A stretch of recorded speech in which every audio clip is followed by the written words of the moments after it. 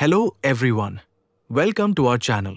In this video, we'll guide you through the basic programming of the 780D control board used to operate FAAC 844 sliding gate motors. The keys used for programming are the F key, the plus key, and the minus key. Now, here is a step-by-step programming guide explained in a simple and practical way.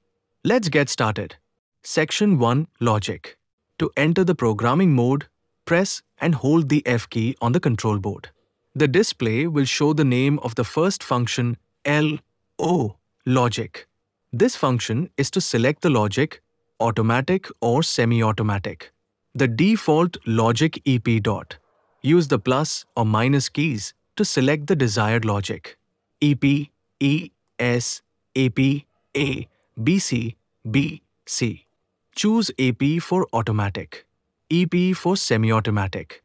Section 2 Pause time. Now press and hold the F key again. The display will show the second function P A dot pause time. This function is to set the pause time. The default pause time is 2 minutes. Adjust the pause time using the plus or minus keys. This function works only if automatic logic was selected. Section 3 Motor thrust. Press and hold the F key again. The display will show the third function F O dot force. The default is 50. This function is used to adjust the motor thrust.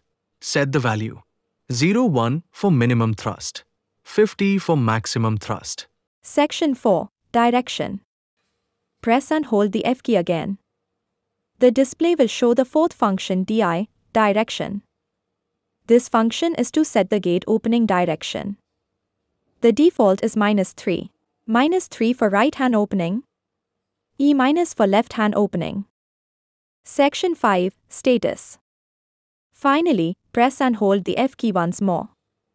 The display will show ST, status. Release the key to exit the programming mode. The display will now show the current status of the gate. 02 means gate stopped. 00 means gate is closed. 01 means gate is now opening. 03 means gate opened. 04 means pause. 06 means gate is now closing. 07 means gate is now reversing. This completes the basic programming. Thank you for watching. Don't forget to like, share and subscribe for more automation tips.